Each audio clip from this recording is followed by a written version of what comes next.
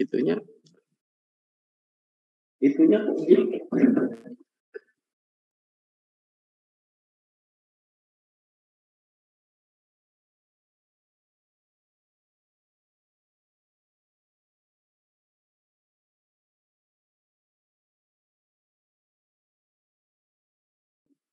Good afternoon, everybody. Before we are getting started, I want to check whether my voice is clear enough.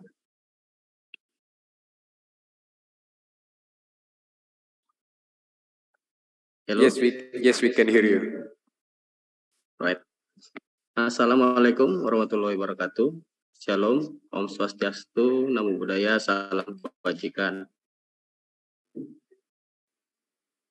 My name is Christo Sagala, your Master of Ceremony for today's event. I am pleased 7 International Public Lecture hosted and organized by the Faculty of Law, Universitas Jember. The Honorable Vice Dean on Academic Affairs, Bapak Idewa I Gede Widiana Suarda, Ph.D. Our distinguished speaker, Max Steuer, Ph.D. Moderator, Ibu Fenny, Tria, Yunita. And of course, all participants of this public lecture. Once again, welcome. Before we start, at first, let us honor this meeting with Indonesian National Anthem and followed by the hymn of Universitas Jember. Operator, please.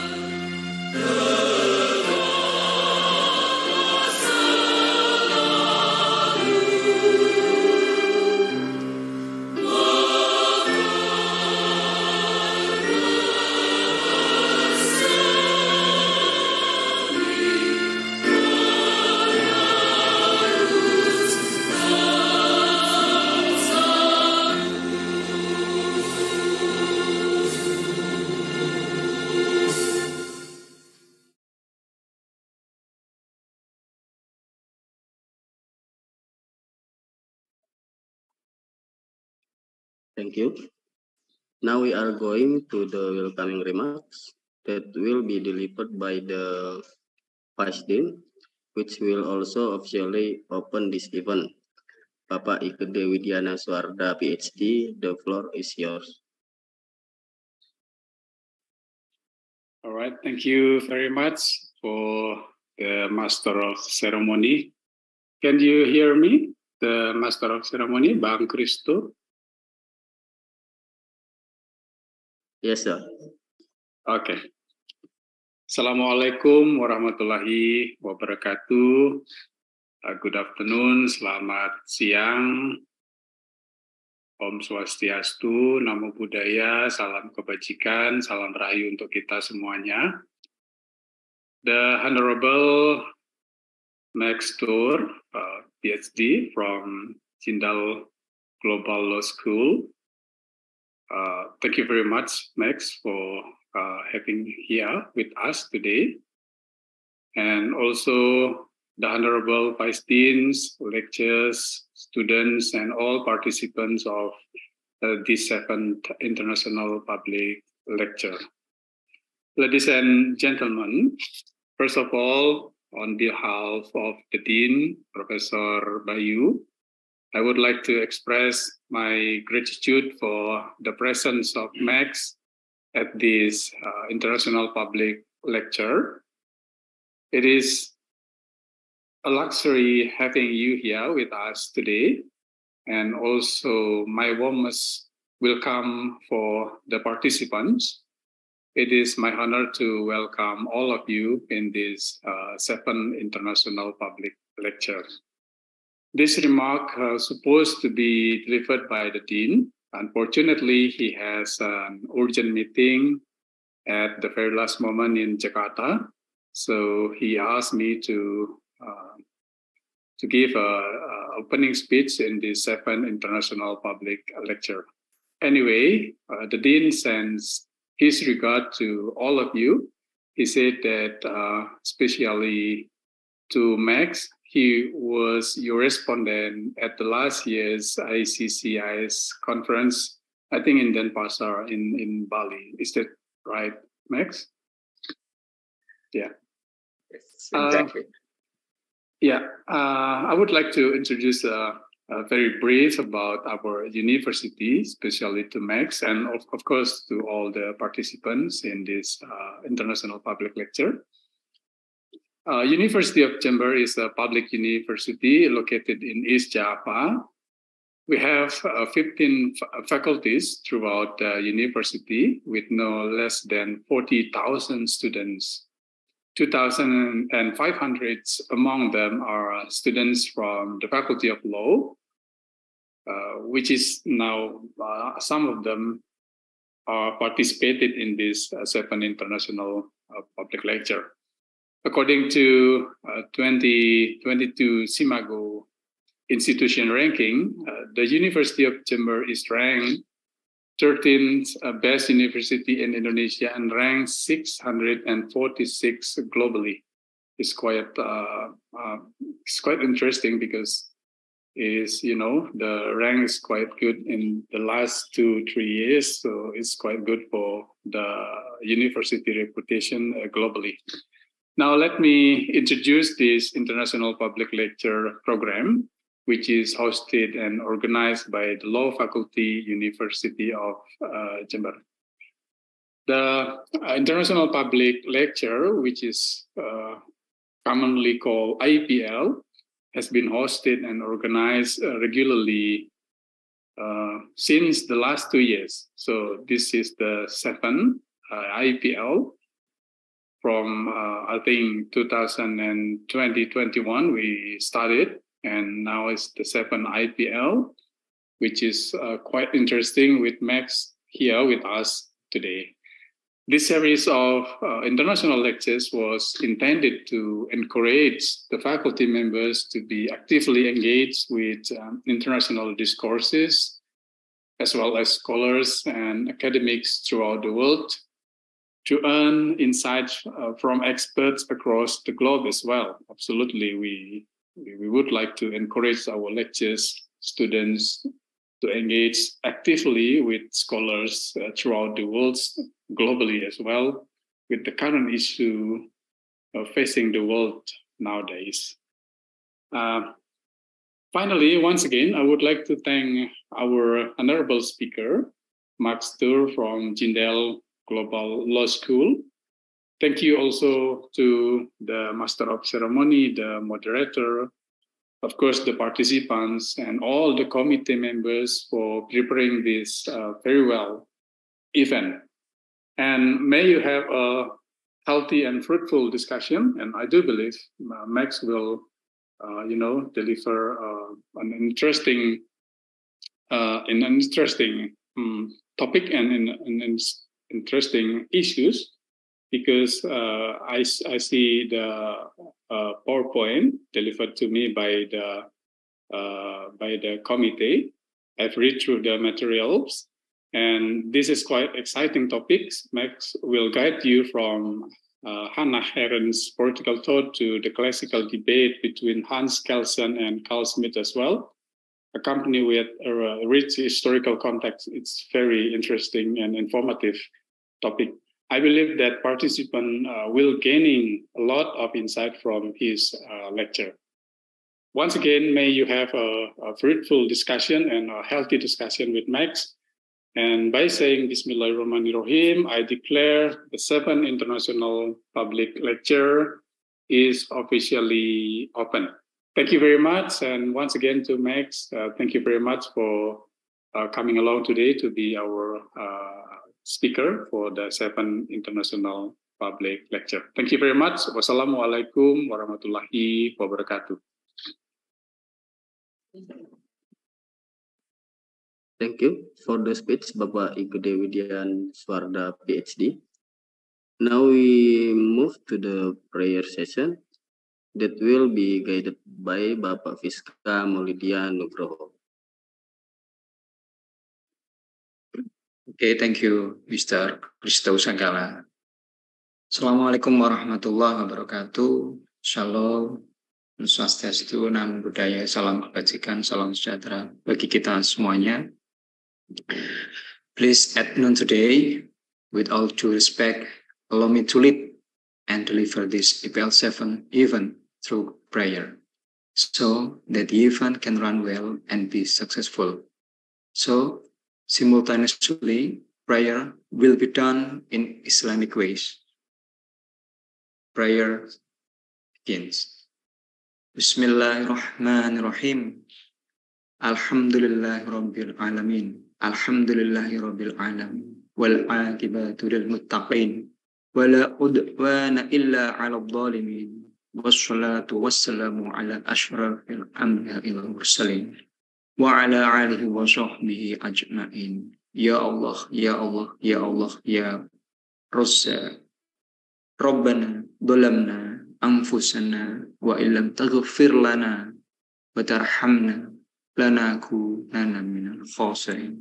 Rabbana atina fid dunya hasanah wa fil akhirati hasanah wa qina adzaban nar. Wa sallallahu ala sayyidina Muhammadin nabiyil ummi wa ala alihi wa sahbihi wa sallam. Subhana rabbika rabbil izzati amma yasifun wa salamun alal mursalin walhamdulillahi rabbil alamin. Alhamdulillahi rabbil alamin. So pray the reading procession has been said. Thank you for your attention. Assalamualaikum warahmatullahi wabarakatuh. Om Santi Santi Om Shalom. And please, Mr. Christo Sagala. Thank you, Mr. Fiska Maulidia Nugroho. Then we move to the main agenda of today's event. Ibu Fenny Tria Yunita will be our moderator. From now on, Ibu Fenny and Max, the time is yours.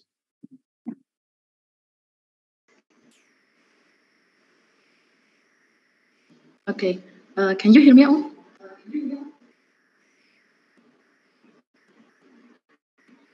Yes. Okay. Thank you for the stage, Mr. Christo as Master of Ceremony. Assalamualaikum warahmatullahi wabarakatuh. Good afternoon and good morning to all audience. The Honorable Dean Faculty of Law, University of Jember, and the Honorable Vice Dean 1, Faculty of Law, University of Jember, the Honorable our speaker of this event from Jindal Law School, and the Honorable lecturer and participant who have been engaged in this event. It is such an honor for me for being a moderator on this public lecture. And first, let me introduce myself. I am Fenny Tria Yunita, and I am a lecturer on the Constitutional Law Department, Faculty of Law, University of Jember. And today, I will lead our discussion in this current event at the 7th International Public Lecture. So, this is an annual public lecture that has been held 3 times in a year, and we already have the 7th series today. And but the series will be introduce a fascinating topic about a constitutional court and democracy, which was being an outstanding topic in Indonesia in recent years. So, ladies and gentlemen, before we are going too far for the discussion, please welcome our special speaker today, Max Steuer, Ph.D. Good morning, Max. I'm glad to see you on this meeting, and thank you for your time for being speaker here. Before we are going to the main agenda, let me introducing our speaker today. Max Steuer, Ph.D. He's an assistant professor on Jindal Law School from Jindal Global University. His work focuses on democracy, constitutional education, constitutional court, freedom of expression, and constitutionalism in Europe. And he is graduated on bachelor degree in Comenius University, Slovakia, and he's graduated on Master of Law from University of Cambridge and Master of Arts on Central European University. He's also graduated PhD from Comenius University, Slovakia, and here I see that he has a lot of experience in as a researcher. He has so many publications, scholarship, and award. Some of them are scholarship from the Tatra Bank Foundation for one research stay on Constitutional Court, the Guardian of Democracy at the University of Oxford, Fulbright Scholarship for Graduate Studies, and the honorable mention of the Interdisciplinary Studies section. And he is also a member of Helsinki Committee for Human Rights in Slovakia.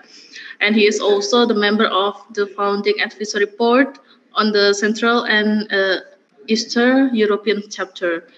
So before we give the stage for the speaker, I gently reminder for all participants that we will have some time for question and comment at the end of the presentation.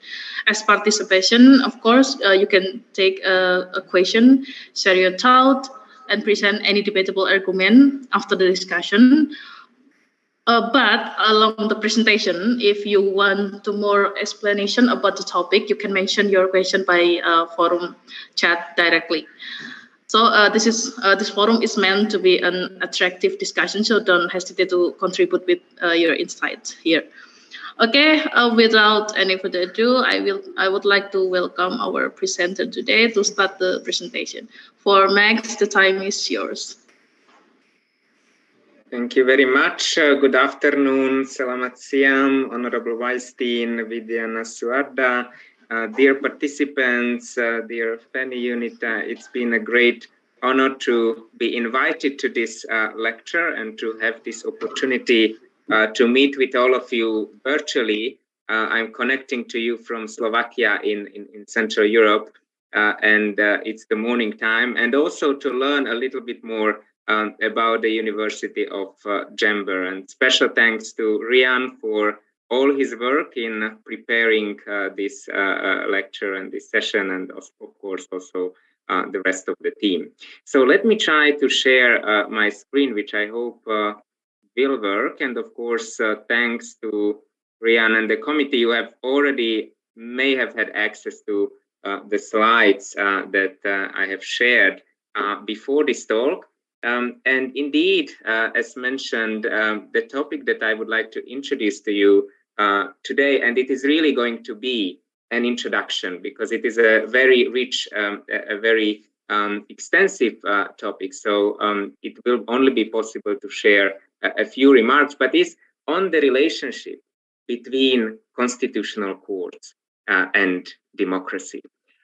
So I will start by, saying just a few more words on my background, and I already was very kindly and generously introduced by Ms. Fenny Yunita.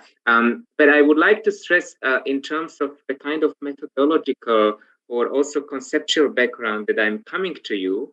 And this is because this may influence the way how I present some ideas to you. And this is also something that you may notice, in your classes, but also beyond if you attend academic events, if you read academic publications, that the perspective that the authors or speakers are coming from will influence their arguments. And even before that, I would just like to underscore that I really look forward to your questions, to your thoughts, reflections, critiques that may arise. So please don't hesitate to put these into the chat during the talk. I will try to check, and if not, then definitely at the end of these introductory remarks, we would have time to address them.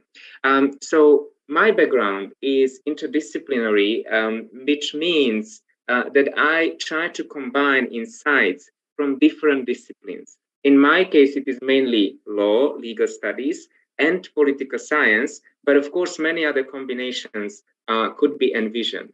And I think this is particularly useful when studying a phenomenon such as constitutional courts, which are very much at the intersection of interest of different disciplines. So it is not only a subject that is essential for legal studies, and I understand most of you here in the audience are law students, but what is also important for political scientists, for sociologists, for even ethnologists, for anthropologists, and many other disciplines.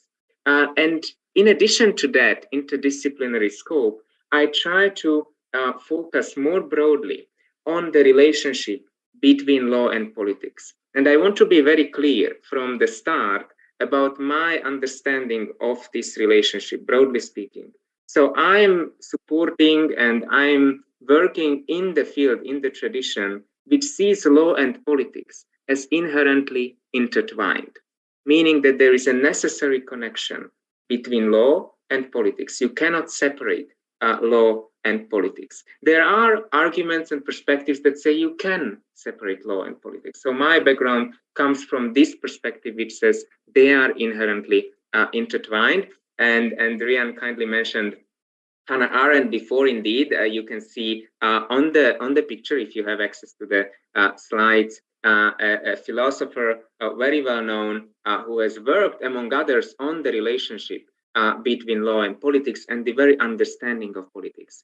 And she provides what I think is a helpful way to think about politics as an inherent mechanism for achieving freedom. So in a broad sense, if we enter the public sphere, and even this call, this meeting, this session is in a sense a public sphere, we are engaging in some sort of discourse, in some sort of deliberation, and that represents, in a certain sense, politics. Now, this, however, is different from politics in a narrow sense, understood as, I could say, partisanship or partisan politics, which is more about a struggle for attaining governmental power. And it is also very important in a democracy, but it is a narrower understanding of politics. So in that sense, law can be separated from partisan politics, but cannot be separated from politics more broadly. And this is also something we can discuss, but I'm just flagging this before even getting to the main two concepts and ideas of today's talk, which is constitutional courts and democracy, so that we have a little bit of a background here. As I mentioned, I'm connecting to you from Slovakia. This is a country in Central Europe, it is a country that has been part of the so-called communist bloc for over 40 years. This country has been under the rule of a non-democratic state socialist regime. And after 1989, so a bit more than 30 years ago, now it has attained independence and has embarked on a democratic transition. Now, Slovakia is also part of several other regional groupings in Europe, which you may have heard of. One of them being the European Union. The European Union is an association that brings together 27 of European states, and Slovakia is one of these states. But there are also big differences between the states in the European Union. Particularly one divide that is being listed is between the West and the East. Right? So the West being the countries that have democratized, that have embarked on a transition towards democracy from an earlier time after the Second World War, even from before. And then you have the East, which in this sense also encompasses Central Europe. It can be a little bit confusing, which has had a much longer non-democratic, or we could also say authoritarian history, authoritarian legacy. And so in that sense, there is a divide also within Europe, and perhaps we could say within the West more broadly. And precisely because of this divide and this existence of the non-democratic legacies, I think it is very important and valuable in that sense. Also, this meeting with you is a learning opportunity for me to explore parallels between developments in a region such as Central Europe, including Slovakia, but other countries in the region as well, and then countries outside Europe, which may have had very different experiences on the one hand, but also may have shared some similarities. For example, when it comes to the transition towards democracy and the challenges associated with the transition towards a democratic regime. And there definitely India, which is the country where one of my academic institutions is based at, the Jindal Global Law School, as well as Indonesia, could be very important countries to perhaps compare and engage with, also from the perspective of Central Europe, which is the perspective that I come from. So that was just a little bit on the background of where I'm coming from, my position in this talk and in the discussion with you. What I will try to do in the next about 20 minutes is to very briefly try to introduce to you this concept and idea of constitutional courts. And I'm sure that this is something that many of you are very familiar with, so it may be something that you already know, but just to be on the same page. After this, I would again do a very short introduction of the notion and concept of democracy, right? So constitutional courts first, then democracy, because these are essential building blocks for the key claim that I will try to suggest to you, and I will try to introduce to you on that when we study constitutional courts, it is essential to study them in relation to democracy, that this relationship between democracy and constitutional courts is a very important one to look at, and perhaps one that is not being looked at that much as it could be in legal studies, in political science, in broader debate, including debate about constitutional courts. And after this understanding of the relationship between constitutional courts and democracy, I will try to share with you my main claim in this debate, my main argument, which of course you are very free to challenge, which is that constitutional courts need to engage with democracy, and they need to engage with democracy in a particular way. And this is what I will try to argue in this talk, and then conclude with a few maybe remarks and questions to you also on how to think about the future of constitutional courts. And indeed, I think Indonesia is an excellent jurisdiction to actually study and discuss this question because of the constitutional court that you have. And I understand that at the University of Jember recently you had the visit of the vice president of the Indonesian Constitutional Court. And this is also a very important point of reference, this engagement directly with the Constitutional Court in your jurisdiction, but also with constitutional courts in other jurisdictions globally. So I'm moving on with the slides, and do let me know if there is any problem with the changing of the slides or with my voice. So the first point, constitutional courts. Why focus on constitutional courts?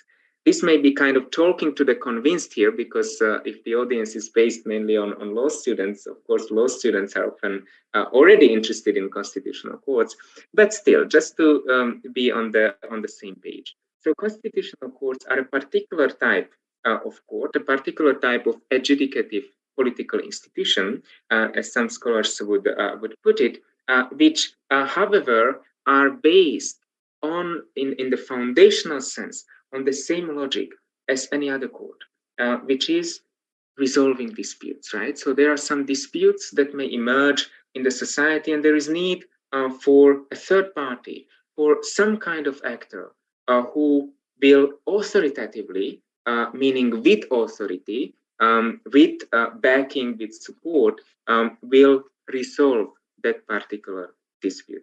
Contemporary societies tend to face more of these disputes because of growing complexities. At least this is what many scholars would argue.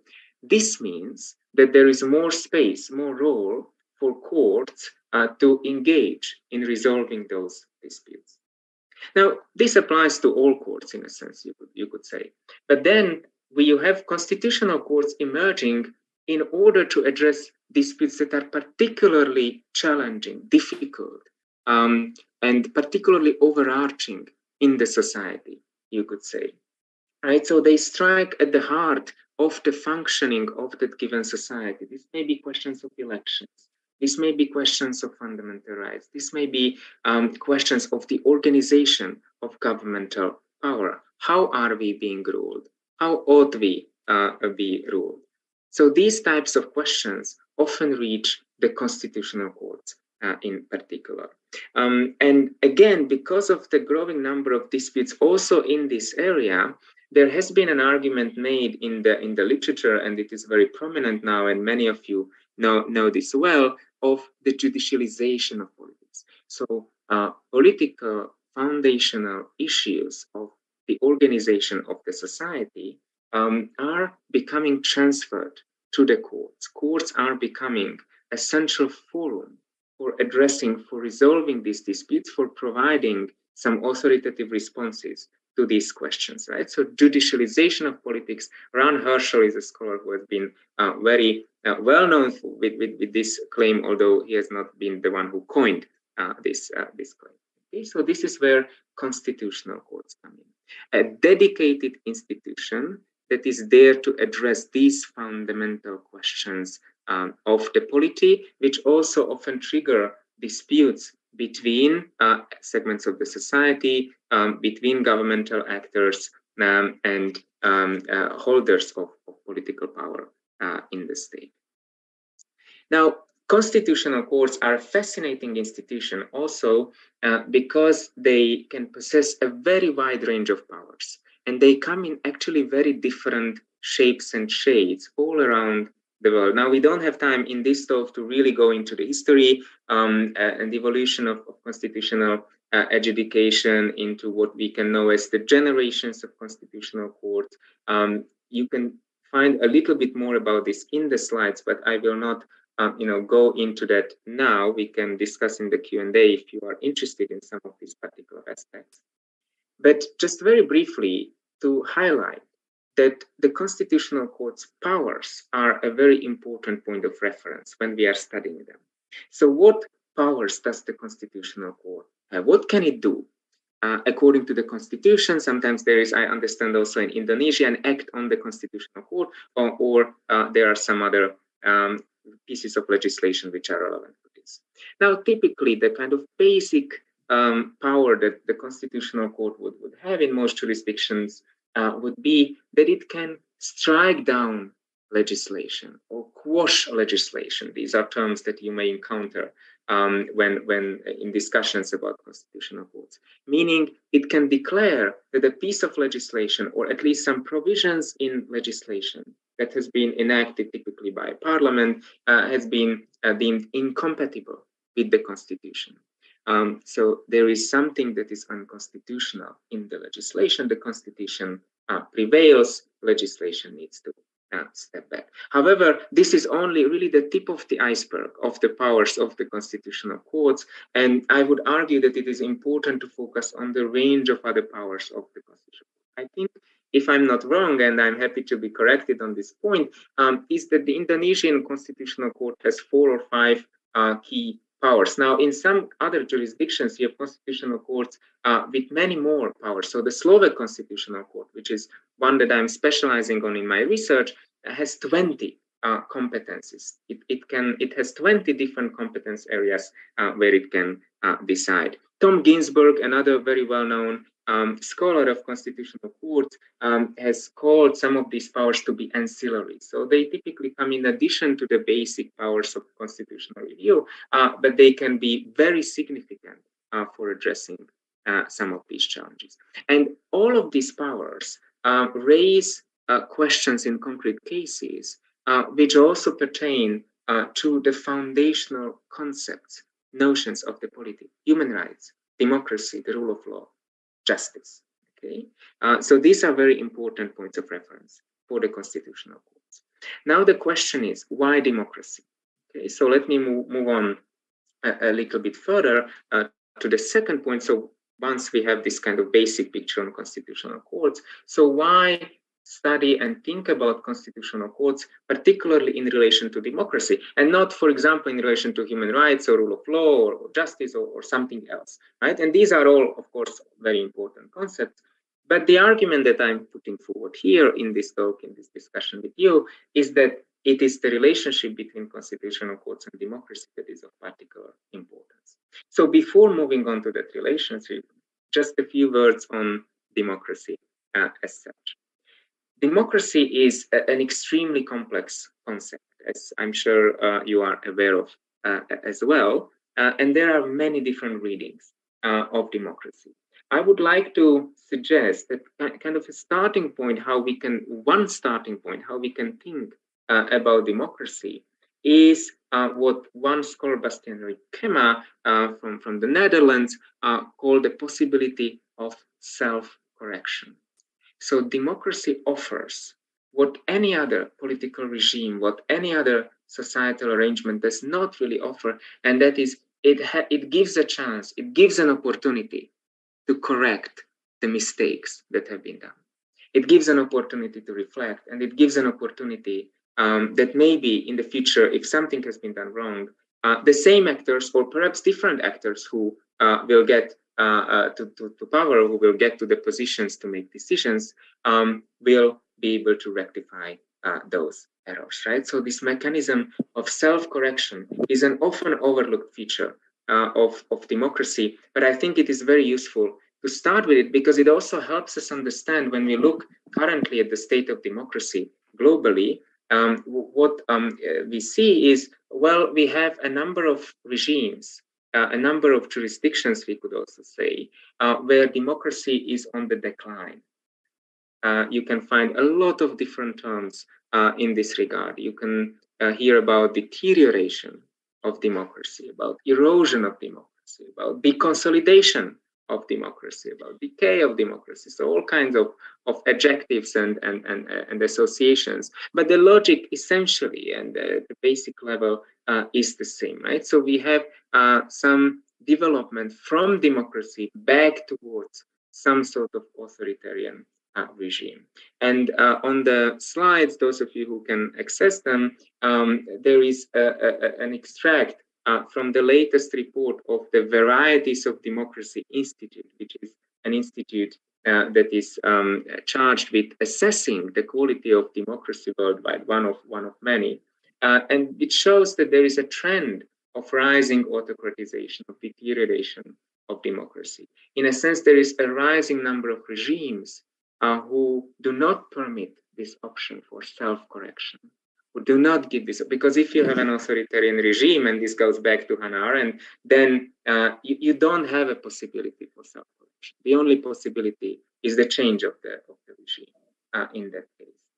Okay, so this is a kind of foundational starting point for democracy, which may be a little bit different from maybe how you understand democracy. And there is actually a poll that is part of the slides, and we can launch it if time allows later, where I'm asking you about, think about what is your understanding of democracy? How would you define democracy, right, in your own time and in your own space and in the context in which you are based?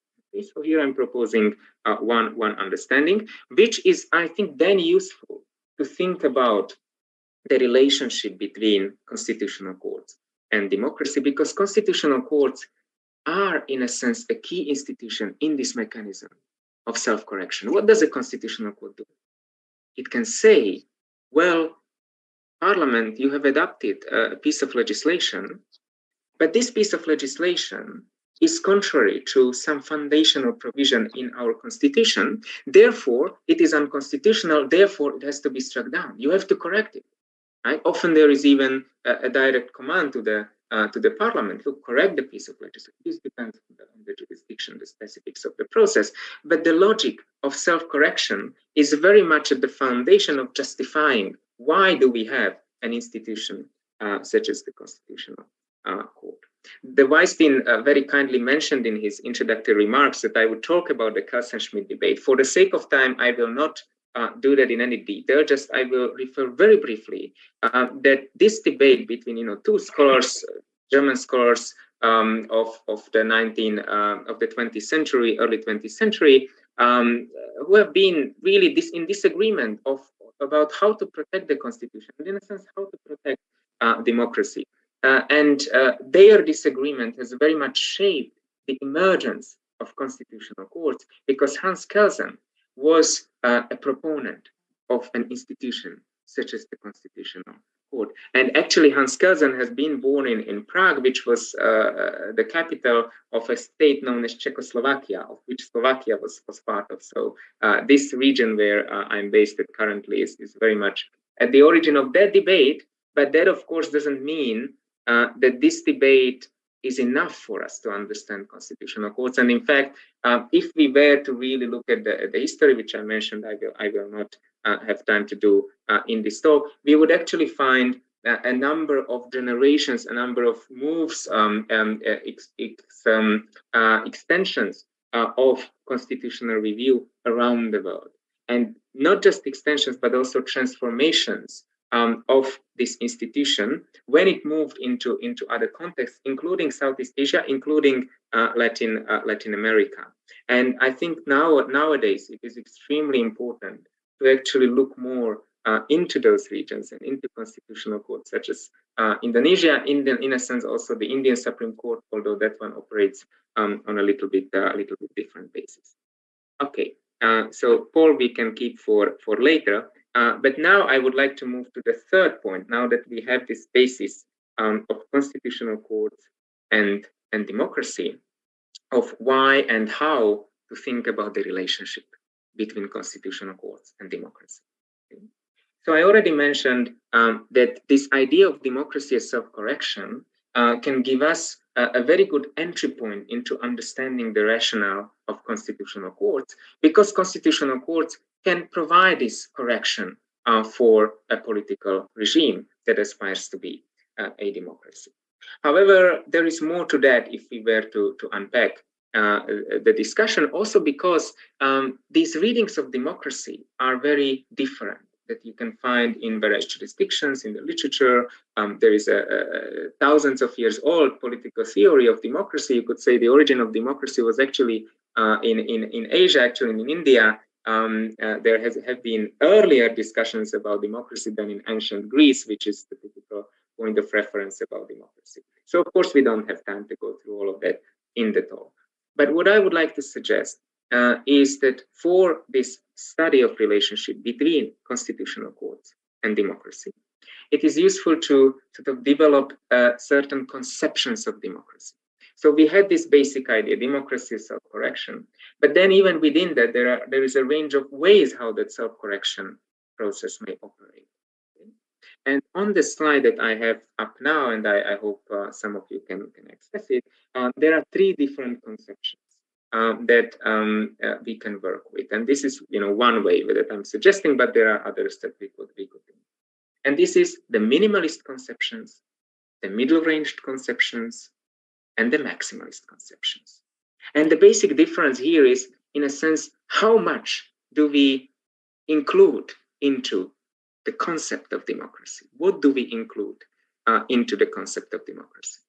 The minimalist conceptions essentially reduce democracy to elections, right? So democracy ultimately is about elections, is about political competition, okay? So here you have a definition by Joseph Schumpeter, a political theorist, of democracy as that institutional method for arriving at political decisions in which individuals acquire the power to decide by means of a competitive struggle for the people's vote. You see, vote, so elections. That is the central foundation, the central feature of democracy, and essentially that is enough for democracy. However, there are other conceptions which come in, which say no, it is not enough to just have elections for a democracy. Right? And this goes back to my invitation to you to think about, what is your understanding of democracy? What would you say democracy is? Okay? Because these are alternative understandings to the minimalist conceptions, known as middle-ranged or maximalist conceptions, say no, elections is important, but there is something else that is needed. Middle-ranged conceptions would say you need at least some guarantees of civil and political rights, freedom of speech, freedom of assembly, personal rights, right to privacy, right? Freedom of movement, some basic civil and political rights, at least you need, right? You may also need horizontal accountability, which is just a different term in a sense for separation of powers, right? For there being different institutions that can provide supervision of each other. Okay? And then you may also need some power to govern. You may also need the capacity for the political actors who have been elected to actually deliver some decisions. Okay? And then we have, even beyond these conceptions, we have the maximalist conceptions, which also focus on what democracy ought to deliver, right? So if you define something as democracy, you bring expectations that it will deliver. It will deliver certain outputs, right? It will improve human well-being. It will improve substantive equality, right? Perhaps it will even bring justice. Okay, that is a very broad debate, as you may imagine. Okay, but we will focus less on the maximalist conceptions. Those are very challenging to engage with in themselves. But I'm just inviting you to think about this question on democracy, and that is also what one of those 4 questions would engage with. Now, I would, however, like to emphasize this distinction between the minimalist and the middle-ranged conceptions, right? So number 1 and number 2, and this is because they are very useful, I would say, to understand the relationship between constitutional courts and democracy. Okay? And here comes the key point, the key argument that I'm making, that is kind of less of an introduction to some debates that are going on than what my work or where my work is situated. And this is that, well, if we think about it, minimalist democracy is virtually impossible to square with constitutional review, with constitutional courts, essentially. So if you understand democracy as requiring elections only, as requiring competitive struggle for the people's vote, as Schumpeter would put it, you don't really have any dedicated space for constitutional courts. And if this reading of democracy becomes dominant, the position of constitutional courts in the given jurisdiction, in the given society, in the given system, becomes very difficult to sustain. It becomes very difficult for them to actually be able to carry out their role, their mission, to conduct their competencies, which we have discussed before. However, if you adopt the middle-ranged conception of democracy, where you have also requirements of fundamental rights associated, linked to democracy as necessary features of democracy, where you also have some standards of separation of power, some standards of accountability, then there is a distinct role for constitutional. Okay. Now, the problem that comes in is that very frequently the minimalist readings of democracy are actually dominant in societies, and also in the readings of political institutions, which paradoxically include constitutional courts. Constitutional courts themselves often embrace minimalist democracy. They embrace an understanding of democracy, which is, well, it is essentially about elections only. Okay. Now, that is not to say that constitutional courts would not deal with human rights or would not deal with separation of powers. Of course, they do. They address all of those questions in their case law very often. But they don't address these questions in relation to democracy. And they themselves often then, and this comes from my research on Central European constitutional courts, so I'm open to, other arguments being said that this is not the case with courts outside maybe Central Europe. But from the evidence that I have from Central Europe in particular, and some limited evidence from some other courts, this is the default.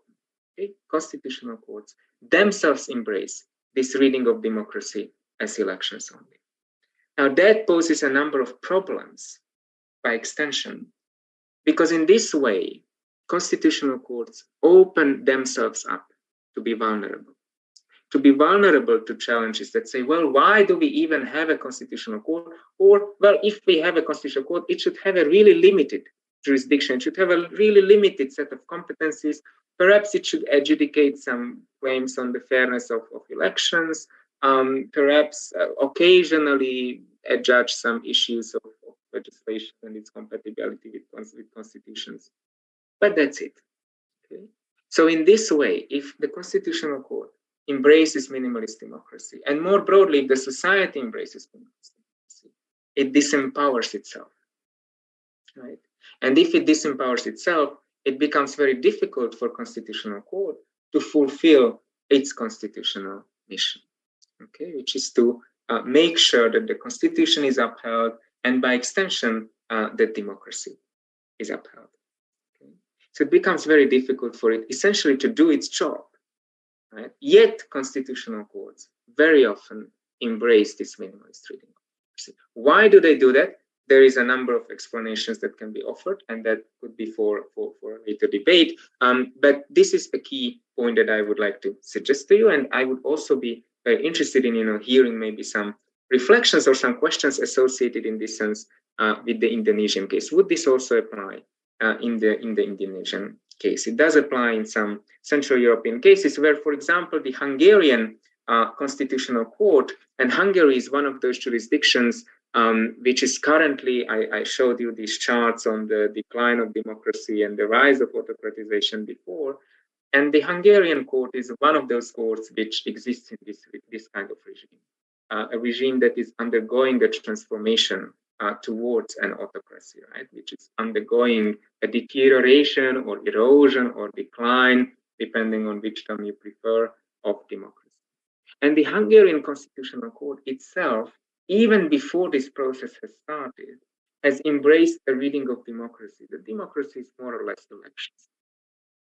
Okay? Democracy is not linked to human rights. Democracy is not linked to the separation of powers. These are very important, say the judges, or said the judges of the Hungarian Constitutional Court at that time, but they are not linked to democracy.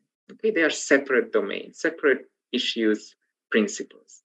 And in this way, the Hungarian Constitutional Court judges open themselves up to be disempowered then by the executive, which is what happened then when the executive took over and it had adopted a new constitution even in the country. And currently the Hungarian Constitutional Court is much weaker, and it finds itself in a very, very difficult position, right? So the building of the Hungarian Constitutional Court is the picture of on the left on the slide.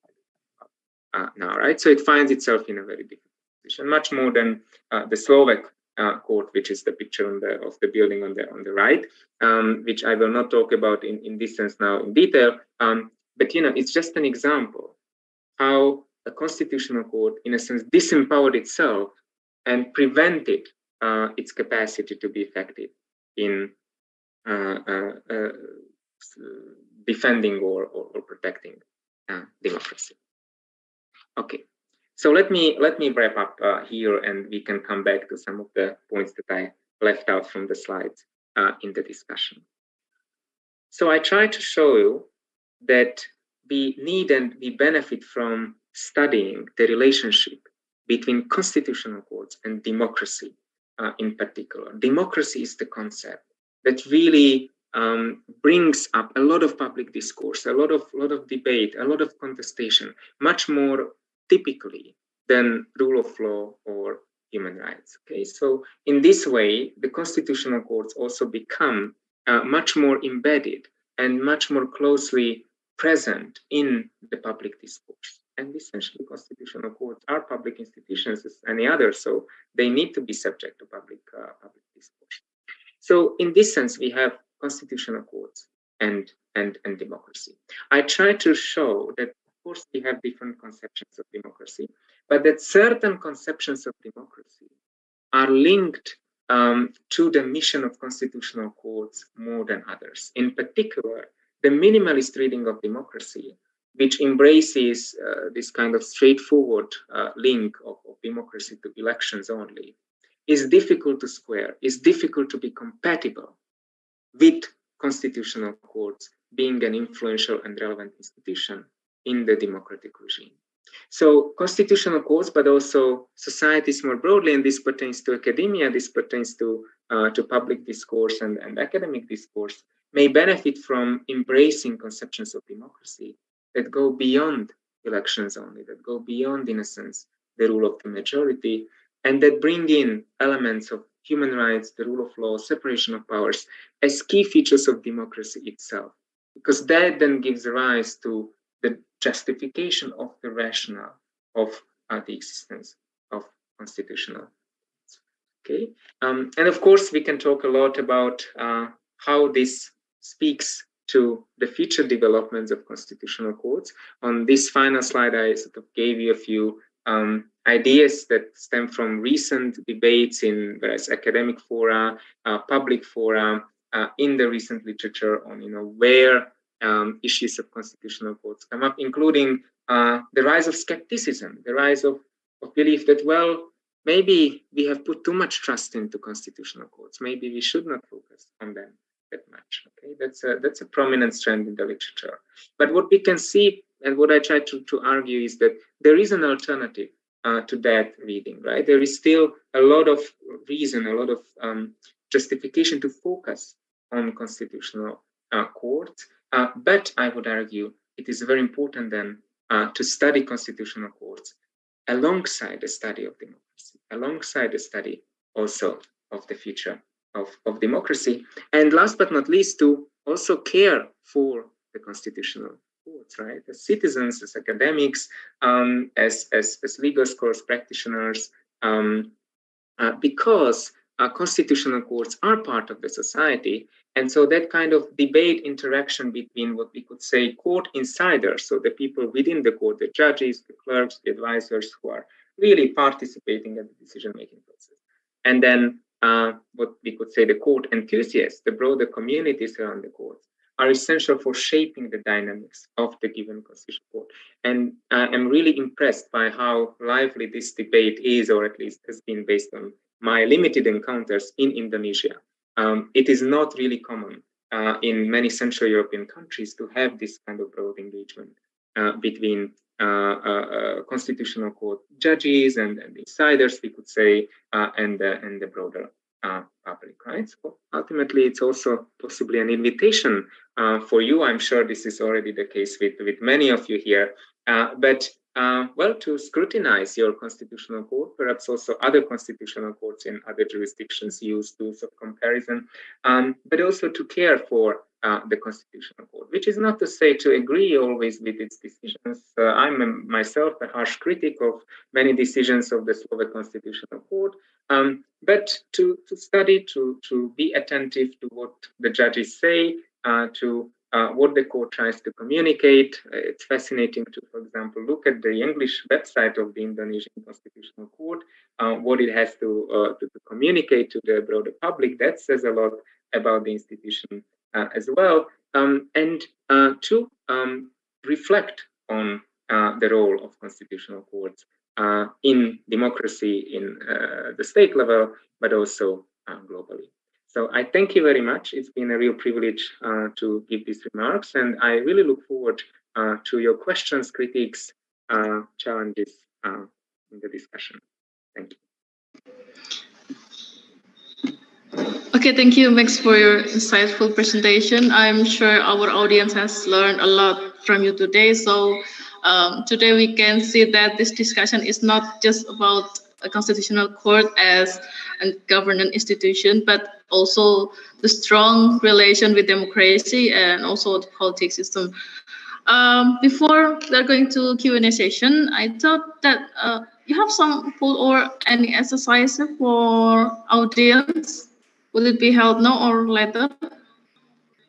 Oh, the poll. Yeah, I think you mentioned about this. Like to... Okay, sure. So let's. Yeah, we have 2 hours, around 2 hours for this session. I think it's enough for you if you want to inject this poll. Yes, sure. Thanks a lot. Well, I'm just not sure whether, everybody has the kind of infrastructure that is needed for that. So in that sense, we can also keep it open. But the logic is basically that you can scan this QR code, which I actually am very bad at doing. So if someone is not able to do that, then you are in kind of my team with that. But the other option is that you can also put in the URL, the link, if you have like a browser. You have this wooclub.com, and then you put in just after a slash, you put in the event code. So those are the two options, and you have this QR code and this URL also in the slides that are available online. So what I would suggest that I will do to spare some time, I will remove this now from the screen, but you can find this in your in the slides which are available online. So at any time you can go back there, and I will share another screen, which I hope will work. And this one will allow us to actually move on from this, opening screen. You should hopefully now see the same QR code and URL. Can you see that? The QR code, is that visible? Yeah, okay. I already tried the QR code, but I can't enter this. What is that website? Yeah, it needed to be an email to log into this website. That's interesting, because typically, when I have my students in India or in Slovakia, they can access it directly. So they just put in the QR code and they immediately get to the web page. Now I see at this point we have like 7 participants who have joined. But what I would suggest is, so I will just move on to the question, because the question allows to be reflected on even without having access to the infrastructure. So I apologize if this particular app may not work well in Indonesia, perhaps. But what I would suggest, so you can still access if you use the QR code, and if the technical infrastructure allows, the QR code you can find on the slides online, or you can put in the URL on the top of this screen, wooclub.com YYYTKJ. But the question that is here is one I think you can also see on the slide. So you can reflect and think about this question in your own time, or maybe we can have a discussion here. And that is, which of the following stands closest to your understanding of democracy, right? So I referred before to this idea. Well, think of how you understand democracy. What is your conception of democracy? And I offered a few options, and I'm asking which one is closest to how you understand it. So it may be that your understanding is not, either of these 5 options, which are now on the screen. And if you manage to get into the system, you should also see them on your screen, on your phone or your laptop computer. But one of them might be, closer maybe than the others to what is your understanding. So it requires a little bit of thinking about, your understanding of democracy, and then whether or which one of these approximates your understanding.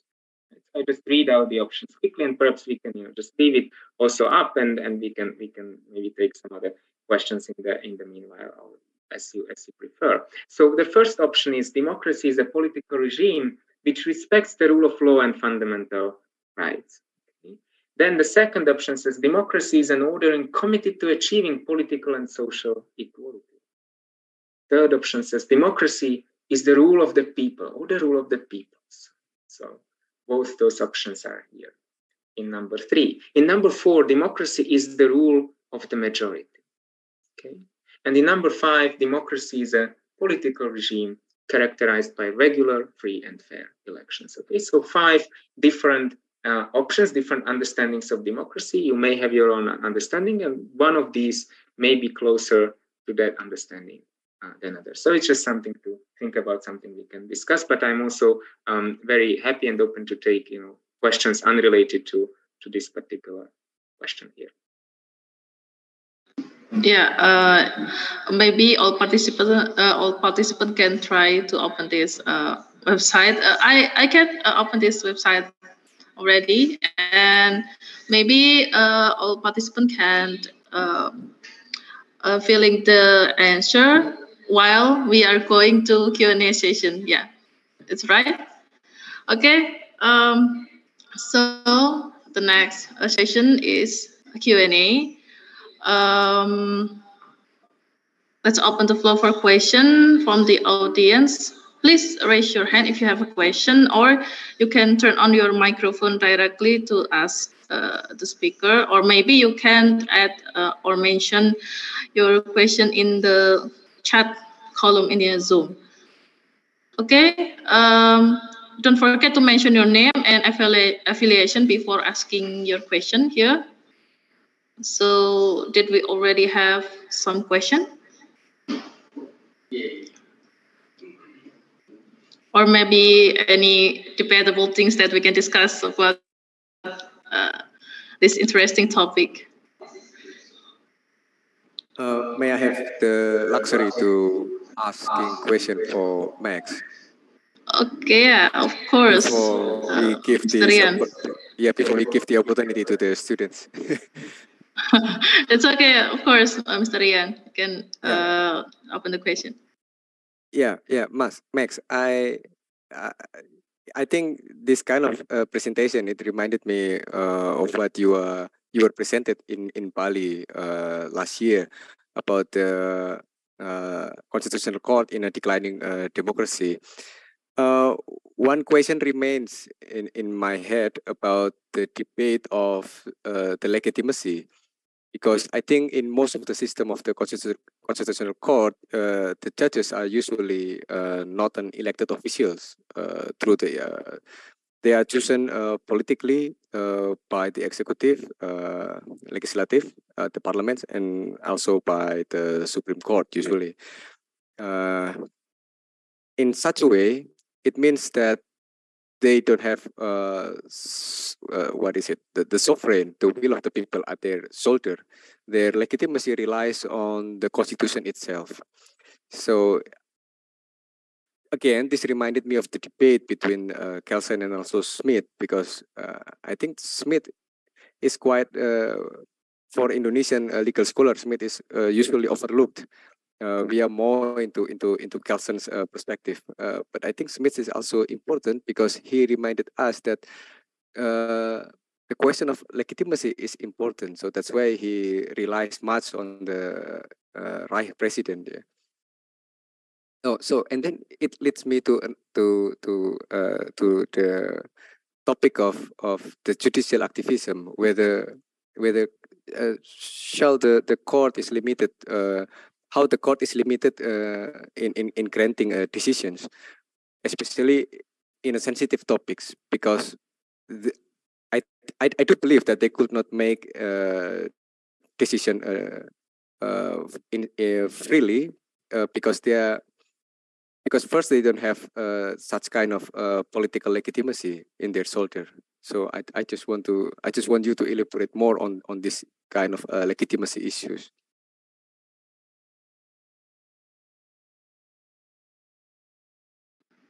Shall I go ahead, or shall we collect some? Yeah, you can respond directly for this question. Sure. Thank you very much, Rian. Great questions. Of course, legitimacy is another major concept that I haven't touched upon in the talk, and that we can engage with. And I think in a sense you have already provided a part of the answer, or the answer that I would give to your question in your question, which is we have different readings of legitimacy. So one reading of legitimacy is, well, it is indeed based on elections. So you make decisions as a political decision maker, whether it's president or executive or in the parliament, by virtue of having been elected, right? So you have succeeded in elections. So that's one conception of legitimacy. But then we have other conceptions of legitimacy as well. Right? And one of them you mentioned in the question is constitutional legitimacy, right? So what does the Constitution say? Because the Constitution is the foundational point of reference for the political community, and the Constitution is presumed to be legitimate. Now, there are also major questions around that, and we could get to debates on constituent power and that. But assuming that the Constitution is valid, enjoys societal support, we could say broadly is legitimate. If the Constitution says we have a constitutional court which is tasked with these and these roles, and very often you would find in constitutions the constitutional court is tasked with protecting the constitution, or even is tasked with protecting democracy. In Slovak constitution, you have it's tasked with protecting constitutionality, right? So if you have this role for constitutional court embraced in the constitution, it is legitimate. The constitutional court is legitimate by that virtue, right? And we don't have to go back to elections for there to be a constitutional court. Now, there are many problems there as well, which may raise with, for example, if the elections for some other offices, right? So, for example, for the parliament have not been free and fair. Again, this is partly in Hungary, right? In Hungary, there are no longer completely free and fair elections. And then if, which is the case in Hungary, the parliament appoints, as you mentioned, like the parliament is often one institution which appoints judges, or at least some judges, for the constitutional court, then is the constitutional court legitimate if the judges have been appointed by a parliament which has not been constituted through free and fair elections, right? So there you may have problems with legitimacy of the constitutional court. But assuming this is not the case, then you can find the legitimacy, the source of legitimacy for the constitutional court in the constitution, right? So not necessarily in elections. And so this leads then to also the second question, which is on judicial activism, which I have in the slides. That it's a problematic term. It's a loaded term, a term that is often used to actually curtail the powers of constitutional courts, and particularly when the origin point of understanding of constitutional courts is through electoral legitimacy. So essentially a minimalist reading of democracy, right? So democracy is the majority rule. Democracy is only about more or less elections, right? So if you have that source of origin for constitutional courts, then issues of activism. But if the constitutional court has legitimacy from and based on the constitution, then it indeed sometimes has to decide, arguably, on also sensitive questions, if we understand sensitive questions being questions where issues of constitutional interpretation arise, right? What does the Constitution actually say about the scope of freedom of speech, for instance, right? So which kind of speech is maybe not permitted already by the Constitution and can be restricted, can even be prosecuted by criminal law in many jurisdictions, right? Just an example. Okay, so if we have that kind of question, and if we have the Constitutional Court tasked to interpret that question by the Constitution, then it is legitimate to interpret that question. But of course, it cannot do without then having some societal support for the outcomes of its interpretation, for being taken, its decisions being taken up by other political actors, right, such as the executive itself, but also the legislature and also the broader community, court enthusiasts, court observers, right? If everybody rejects a decision of the Constitutional Court, this is a wrong decision, this is a decision which we will disregard. The Constitutional Court cannot do anything. Okay, so it needs also this societal engagement. So when I say, yes, the Constitutional Court can decide and maybe is even obligated to decide based on its constitutional mission, that depends on the jurisdiction, some central questions of the political community, then it's not to say that it can do it in isolation from the broader society, if I manage to answer the question. But it's a broad debate, which of course we can go to Schmidt, and there are lots of questions there as well that arise. But that would be my take in a nutshell. Yeah, interesting debate. For Mr. Ria, is there any question, or maybe you have what is that other argument? Yeah, I think this is a very interesting topic, and honestly, I have lots of questions in my head, but I think it's better to give the chance to the others. Okay, thank you, Mr. Ria. Next, I will give the chance for our all participants. Maybe you have a question, or you need more discussion about this topic. Please raise hand or just mention on the chat. Is there any question?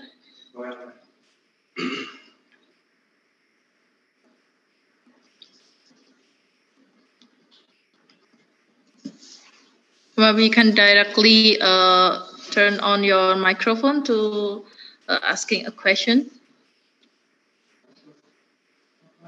Is there any question, or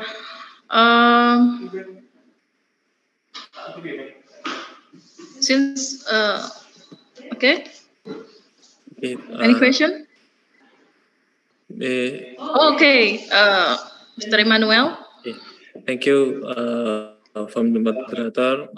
Max, maybe I have one question. In regards to with the previous questions, maybe what is the limit of for the Constitutional Court in exercising judicial activism?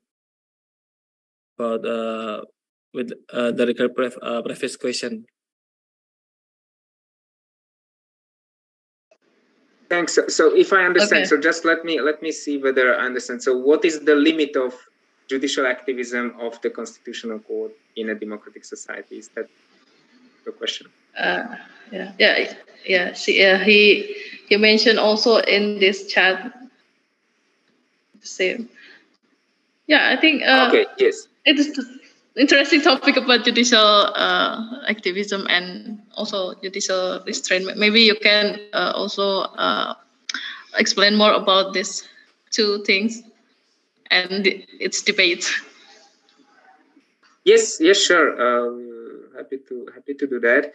And what I can try to do for this is I can maybe stop sharing my screen here and share again the slide if I can find it, because this is one of those thorny issues associated with also the relationship between constitutional courts and democracy. Okay, so how do we think of judicial activism? And I'm offering on the slides, one just reproduction from existing literature of understanding of judicial activism. So judicial activism may mean one of those 5 things that Keenan Kmeeth, and a US scholar, argues: striking down arguably constitutional actions of other branches, ignoring precedent, judicial legislation, departures from accepted interpretive methodology, and result-oriented judging. Okay, so these are some associations that are often linked to, this is activist decision, and the court strikes down something that is arguably constitutional, that a piece of legislation that should not have been struck down, that should have been upheld, that should have been considered as constitutional, right?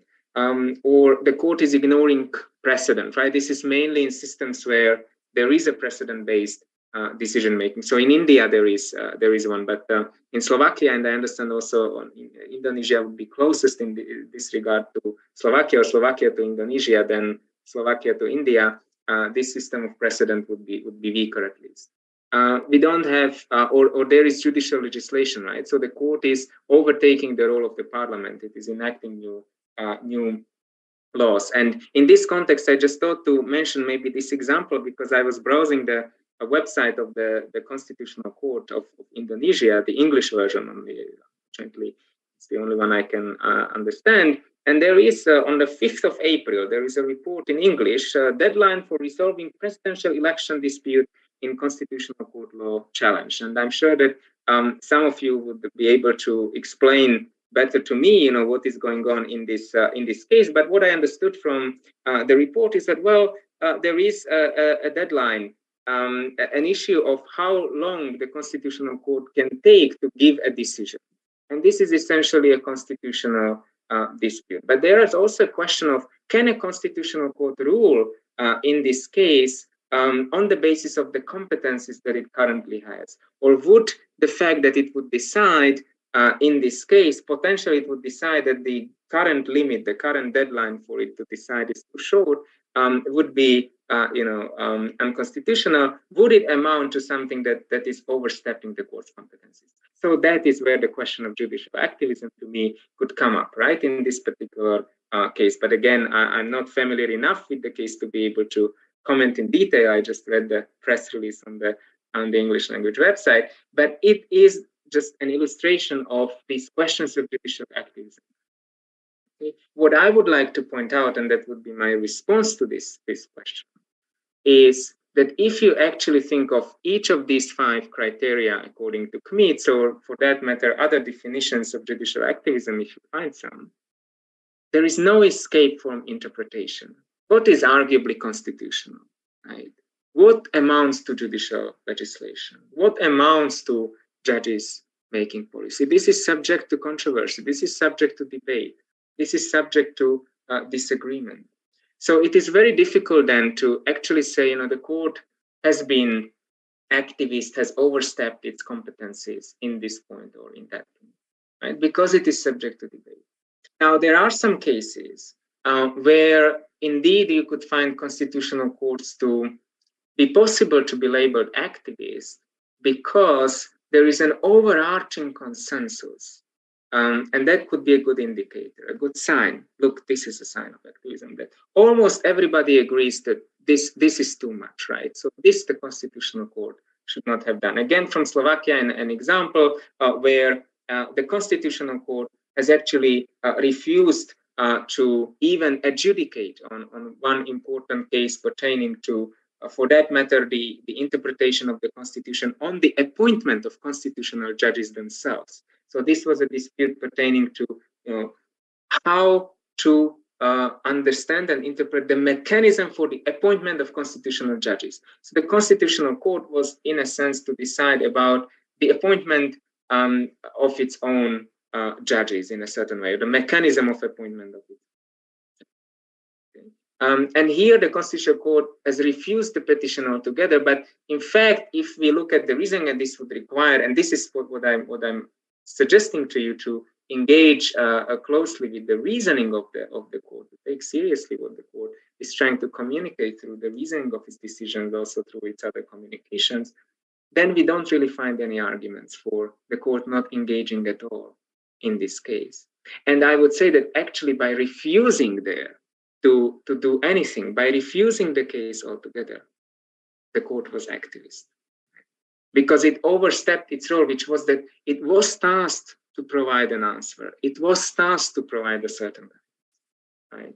So that was paradoxically an activist decision, even though it was a refusal of the case, right? So the Constitutional Court didn't give an active interpretation. The Constitutional Court just said, no, we are not dealing with this case. We are not in the position to deal with this case. And those maybe should be then the limits, right? So if there is an overarching consensus and lots of reasonable arguments given that this particular decision has overstepped the scope for the appropriate action of Constitutional Court, then maybe we can find some traces of activism. But generally, it's a very difficult concept to work with, and that is why I actually try to avoid it to the extent I can in my work, because it tends to raise a lot of these problems.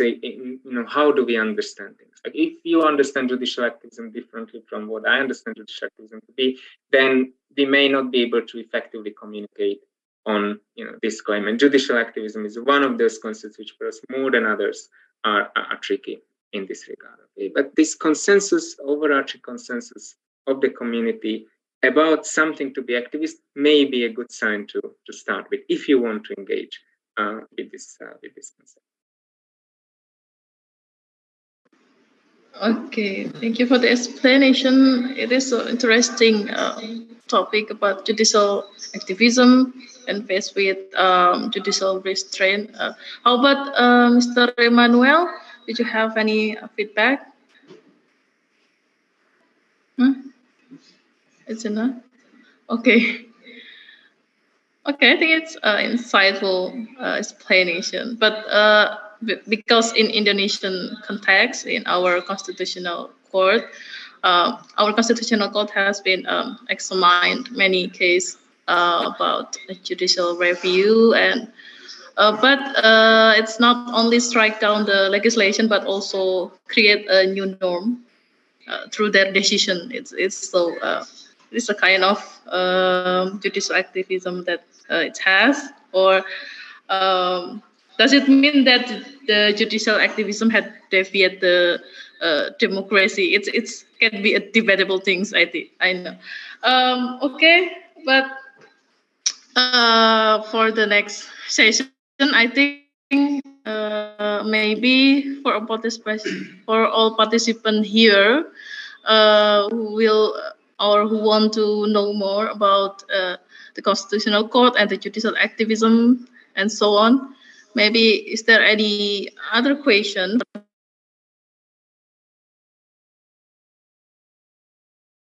This session before we going to end it up. Still have around 30 minutes for Q&A session maybe. So for all participants, is there any other question?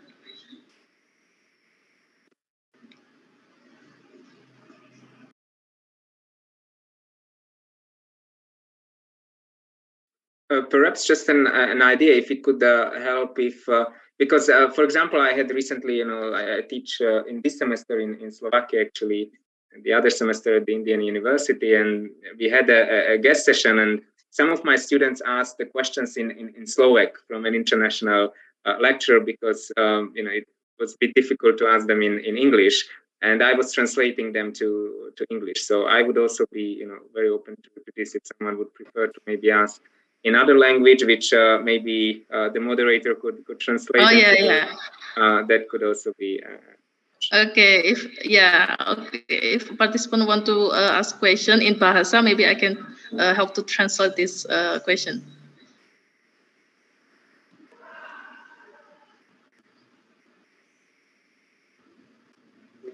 And I also notify to all participant to filling the participant attendance from the form and has mentioned in the chat. So did we have any question here?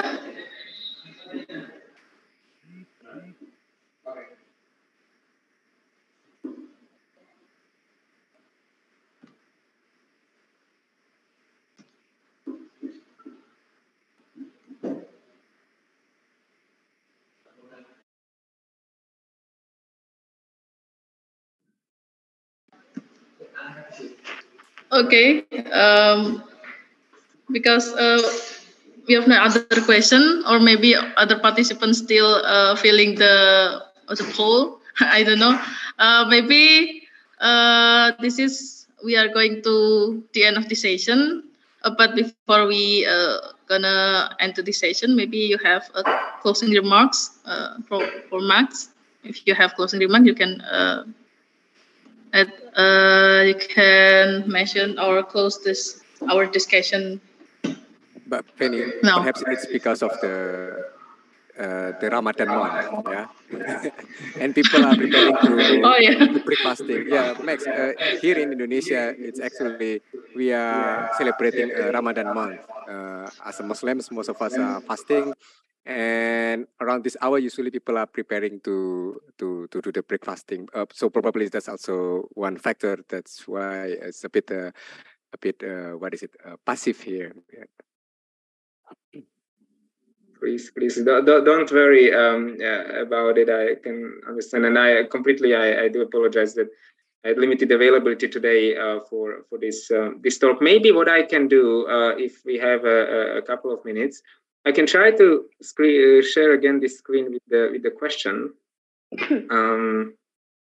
And I think we have some results. So we don't have many, but we have some results. So what I can try to do, can you see my screen now? Yes, we have. Yes, so it's the question which was there before, but what I would try to see is, what are the results? So we have some responses here, and well, now you cannot, vote anymore, I think, if you are in the system. But it's very interesting because out of, those who have responded, 50% say democracy for them, or the closest understanding of democracy from these ones on the screen, is a political regime which respects the rule of law and fundamental rights. That's the most popular option. Of course, it's probably not a representative survey here, but still, it's more popular than democracy being the rule of the majority, the rule of the people, political regime characterized by regular free and fair elections, or something else. And what I wanted to just illustrate with this question also is that essentially it's a reproduction of those three conceptions: the minimalist, the middle ranged, and the maximalist conception of democracy. And I'm sure some of you have seen that. But if you think about the minimalist conception, well, that one would be associated with the rule of the majority, to some extent the rule of the people or peoples. That one is complex. You could sort of link it to different conceptions, but perhaps the rule of the majority would be more typically. And the other one, and that's the more Schumpeterian reading, regime characterized by free and fair elections, right? So those two would be more the minimalist reading. The political regime which respects the rule of law and fundamental rights, which was the most popular option, that one would be more the middle range, right? So we are going beyond majority rule, we are going beyond elections. And the one which no one has chosen from, well, those who have responded, an ordering committee to achieving political and social equality, that one would be the maximalist. So this is also a tool for you possibly to try to see how democracy is represented in various areas of the public discourse, right? So how political leaders refer to democracy, what do they associate with democracy, and ultimately also how constitutional court judges themselves refer to democracy in their case law or in their public communications, for that matter. Ryan kindly mentioned the Indonesian Constitutional Court International Symposium, which is the forum where we met in person, where I had the pleasure to meet him. And this is one of those fora where some constitutional court judges from Indonesia and also sometimes other countries come in and they speak maybe in academic setting, but they also speak about democracy. And there were some references also at this forum on democracy, which were very interesting to observe. So you can use this to scrutinize also your political leaders, also other public actors, constitutional court judges, on how do they refer to democracy. So this may be also some kind of toolkit for thinking about it, more broadly. And if I checked correctly, like moderator, Mr. Fenny, Yunita, you work on misinformation in the context of elections, and there also we have, of course, references to democracy that may come up. So it could be interesting to see, for example, how democracy is related or is brought up in the context of fighting disinformation, fighting hoaxes. This is something that the European Commission, a key institution of the European Union, is very much associating with democracy. It is, however, not associating democracy with the rule of law. Okay? So this is also a way how we can think more broadly, maybe, about those associations. Thanks you so much. Okay, thank you, Max. And I think we are going to the end of this session. Thank you, Max, for your excellent discussion and for sharing your knowledge and experience with us. I'm sure our audience has gained a lot of valuable insight material from you today. And for all participants, also, and thank you for your attention and participation. We have come to the end of our international public lecture about constitutional court and democracy. And for our speaker today, thank you once again for your time and your contribution to this event. Let's give a big round of applause to Max Steuer. Okay, see you on the next international public lecture, and I will give back to the master of ceremony today. Thank you. Thank you, Mbak Fenny and Max. Finally, we reach the end of this session. Once again, I would like to thanks to the speaker as well as participants for this delightful afternoon. On the behalf of the committee, I would like to leave an apology for any shortcomings from this event. See you in the next international public lecture. Thank you. Wassalamualaikum warahmatullahi wabarakatuh. Shalom, Om Swastiastu, Namo Buddhaya, Salam Kebajikan. Waalaikumsalam warahmatullahi wabarakatuh. Thank you, Max. I hope that we could have another collaboration in the next future, but in the near future. Yeah. Thank you so much, Rian. Of course, I would be glad to stay in touch, or if anyone wants to contact me from among the students, maybe with some questions after the session, I have my email in the slides, which you should have access to. So feel free to just send me an email, and I'm happy to connect with you to address any clarifications or share with you some further reading materials if you don't have access to some of those further readings, which I have suggested also in the slides. It's been a pleasure. Yes, thank you. And I will send you an email about the bit of paperwork to do the administrative things. Okay. Thank you. Thank you, Max. Thank you. Have a good evening. Have a good evening.